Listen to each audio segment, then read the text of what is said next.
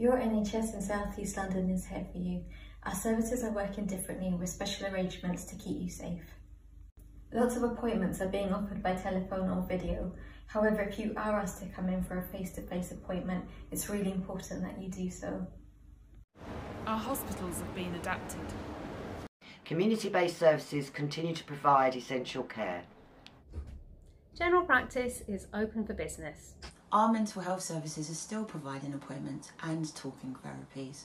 We have reminders around our buildings to keep apart, and we have signs to show you where to wait and queue safely.